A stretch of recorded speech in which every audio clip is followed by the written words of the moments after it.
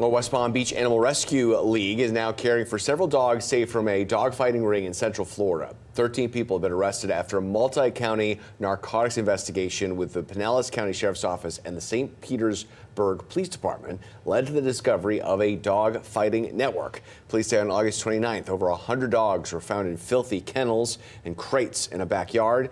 Authorities say people were using drug money to buy and breed the dogs into fighting.